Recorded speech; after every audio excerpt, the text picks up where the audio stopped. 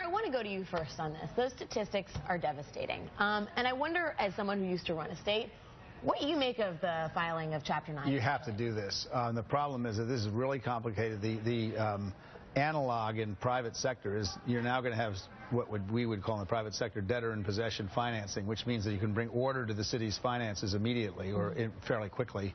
And then you're going to sort out these really difficult claims. I mean, these folks who have earned their pensions are going to lose something. Yeah. The question is how much. I imagine that the controller or whoever Kevin Orr's title is went to each of them, and none of them would be very flexible, and so now this is the process you have to go through. And Detroit's going to come back. It is going to come back. When you have a medium home price of $45,000, people are going to go buy those houses sooner or later, but you've got to have a government to run the place. Yeah.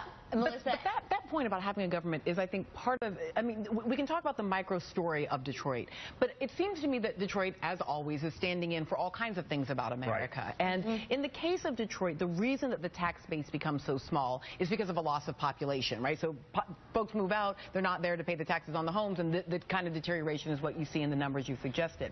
But this lack of tax base is also exactly the thing that many Republicans would impose on us, even when our cities have sufficient populations, even when our communities have sufficient populations. This is what it looks like when government is small enough to drown in your bathtub, and it is not a pretty picture.